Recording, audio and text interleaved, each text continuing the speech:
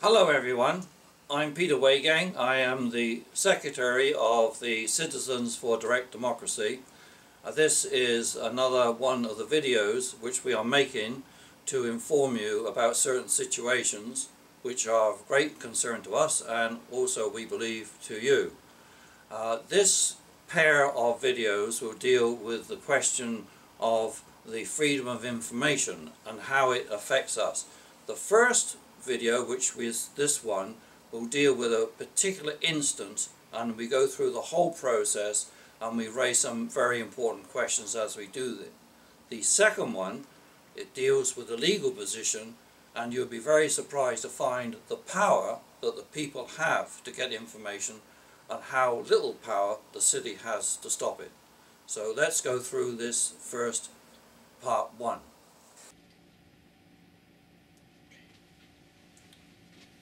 A major concern with everybody in the city of Kawartha Lakes is the fact that the size and cost of the city of Kawartha Lakes bureaucracy continues to increase. It increases at an enormous rate and could well go to the planets and beyond if we don't soon stop it. Why we are interested in the cost of the bureaucracy is because the councillors don't seem to have any idea of the consequences of hiring a new executive. Let's take this example. One new executive at $100,000 a year, you probably work for 30 years, retire for 25. These are probably on the low side. And if you work that out, that costs $4.5 million. That is long-term debt, which is assumed as soon as you hire a senior executive. It is a debt which may last for 40 or 50 years, and is a debt that is chargeable to the taxpayer. And it is so long that it will be your grandchildren who will thank you for lack of doing something about this.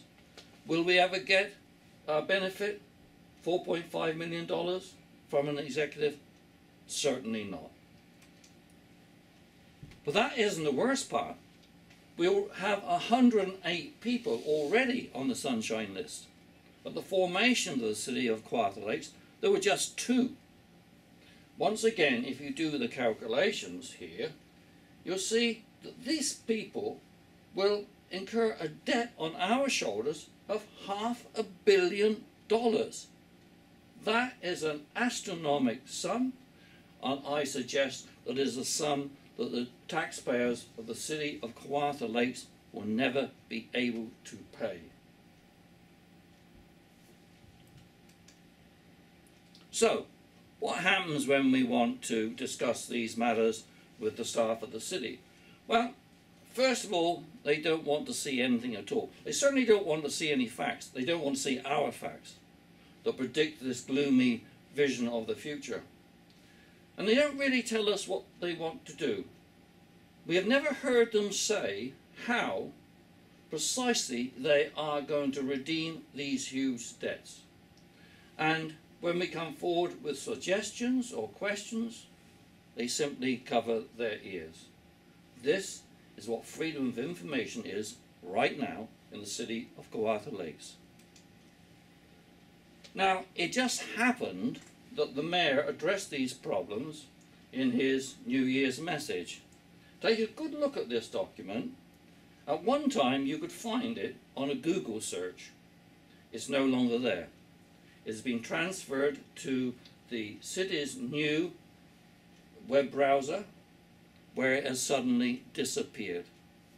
I am very concerned that several of the things that I wanted to find in order to do research are now no longer available.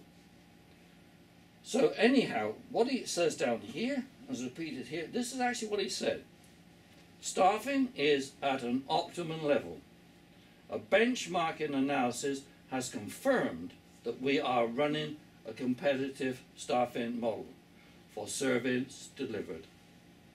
That was my first question. So this is about staffing, one of my concerns. So there is a benchmarking analysis somewhere, a document written by some experts, no doubt. Then we carry on. We have committed over $1 million in payroll and benefit reductions. So he is saying that the payroll has decreased for this year's budget. Now, let's actually see what happens. We decide to get the goods on this, so we want to ask some questions. The first thing to do is to get this form and then fill it out and send it in with some money, and they will or will not give us any information, usually not. Theoretically, they have 30 days to comply. That has yet to happen. We started these investigations last October. So these are the questions then. The Mayor says, a benchmark analysis has confirmed, etc. What do we ask for? Please send a copy of that analysis. I'd really like to see it. And identify the persons who did the analysis. You see, if it's somebody in staff who did the analysis, well, it will make a rosy picture, won't it? If I do the analysis, it might be entirely different. Now he says, we have committed over $1 million in payroll and benefits reductions. But we know that they've hired people. How can you reduce the payroll while you're still hiring people? So we asked if those savings were produced by a reduction in staff, then provide the number of staff who were given a pink slip. We would like to hear that they are reduced in staff in order to solve the gross financial problems that are being created. Now, if the savings were by reducing everybody's salary, which we know they were not, but if they were, let us know. And in any case, tell us who were in fact hired in the last 12 months or so. So these were the questions which come from the Mayor's statements in his letter, and these are the questions we want answered. Now, it happened that we went to the town hall meeting in Valencia, and Steve took a video, and I raised that question, and you'll be able to hear what the Mayor said, and you will be able to determine whether he gave a clear, concise, and logical answer to my question, or whether we just once more heard some fuddle-duddle. Yes, sir. Yeah, you said that you committed over $1 million in payroll and benefit reductions in this year's budget. This year, yes. Yeah. The question is, how was that done? Because in the private sector, you'd lay people off, or you'd put some full-time on part-time, you'd have other strategies. And I was asking, how exactly did that happen? Did you lay off staff, or what? We have made some changes to our staffing complement. We've moved some positions around. We found over the last couple of years, again, as part of the core service review, we had areas in our municipality where we were overstaffed. We had other areas in our municipality based on our service levels where we're understaffed and we wanted to do a better job. So part of that was shifting some employees around. We have reduced some people in different positions as we find technology and find efficiencies. The majority of what you're talking about this year, the $1 million, came out of our operating budget from what we call, it's not the proper term, but gapping in salaries. There's always a budget when we either an employee leaves or retires and there's a gap. They're budgeted for the whole year. You know, they're making whatever, $70,000 is their budget for the year.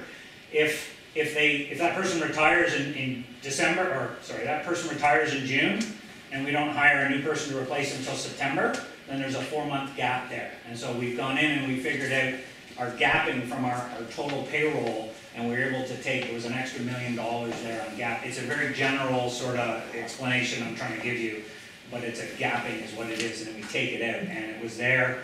And it's not as cut and dry as you think, because a lot of times when we have a vacancy, other employees have to do that work and fill in, especially if it's a mandated position. So just because they're not there making that salary doesn't mean that money's not going toward that position. So that's where it came from, as opposed to laying off across the board. So it's a gapping thing. Okay, so now you've seen the Mayor's address.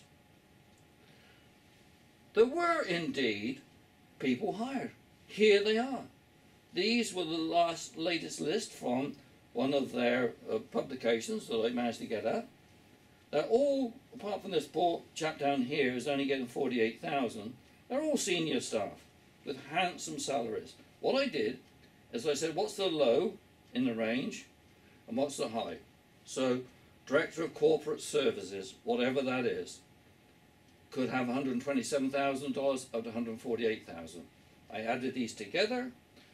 I noted that I didn't include any health and insurance benefits, and that will cost us $40 million.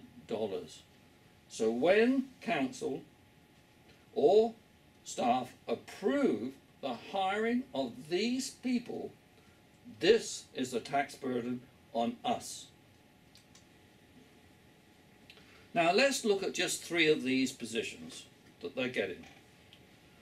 They're hiring this librarian, or they have done so, and they're just about to replace him. His salary is now from $105,000 to $119,000. Now apparently, when all the libraries of the Victoria County were grouped under one management, it became a huge job. And it couldn't be done in this new manager's 37.5-hour week. So it now requires 2 area supervisors and 3 library assistants. Bearing in mind that these libraries, in some cases, are over 100 years old. They have been run successfully for decades by people in the local community who had the required experience and qualifications. We don't need any of this stuff at all to give us a successful local library. Now, manager of roads operations. Well, every one of the former municipalities had roads, it had bridges, it had parks, it had all those facilities. But when you lump them together, all of a sudden you need somebody to look after the roads. But my experience is that the foreman, the roads foreman, he knew everything. He knew the culverts, the overhanging trees, the bad spots in winter. And the local councillors themselves and their families and the staff drove over those roads, drove over those bridges. They knew what was happening. They managed those small communities by knowing, individually knowing. We now have councillors who probably have no idea what is happening sort of 5 or 10 miles down the road. And these councillors, they managed by walking about. They could see things happening and they could take the appropriate steps. Here again, Superintendent of Parametric Services. They make it sound as if we had nothing before the invention of the city of Kawartha Lakes.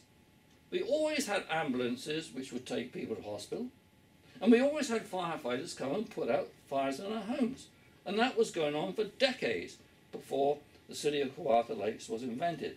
So these things that we now have are completely redundant, and they've been created because the city of Kawartha Lakes has created them, not because they were necessary.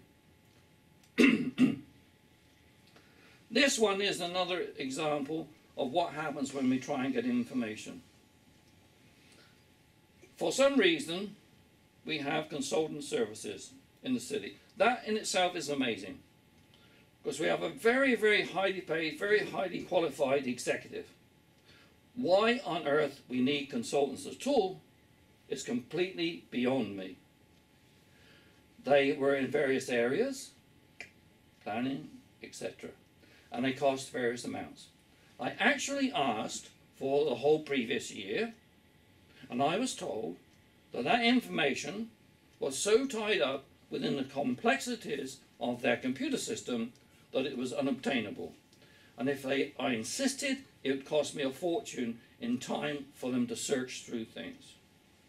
Now, look at this.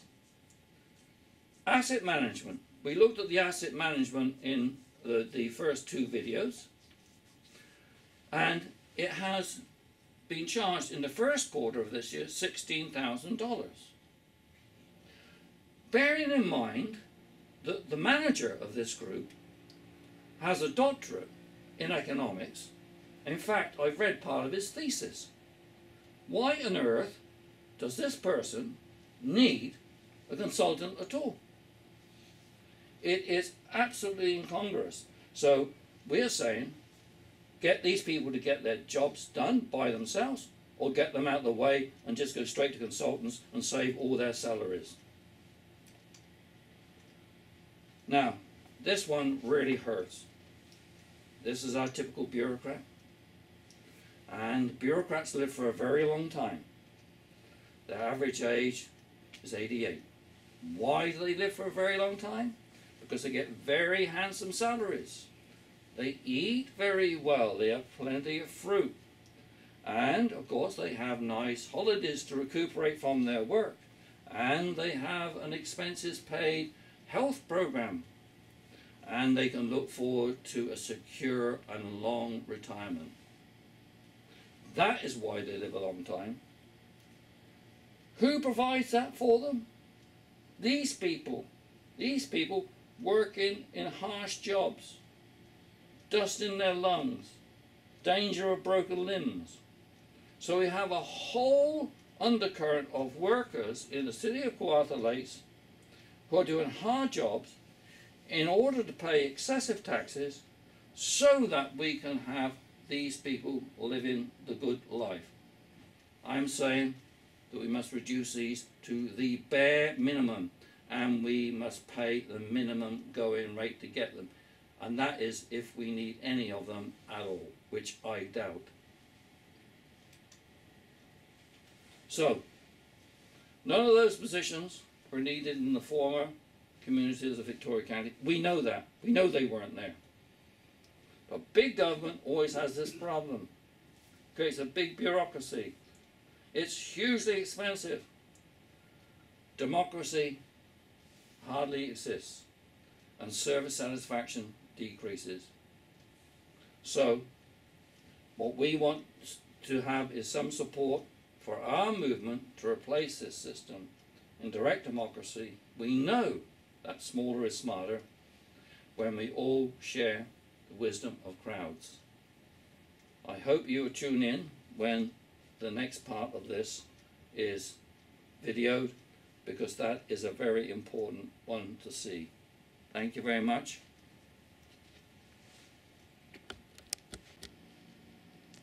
So there you have it. Shall we say, a good look into freedom of information as interpreted by the City of Kawartha Lakes. We hope you found that it is informative, and if you did, then we would like you to subscribe and support us in any way you can. And please tune in for part 2. Thank you.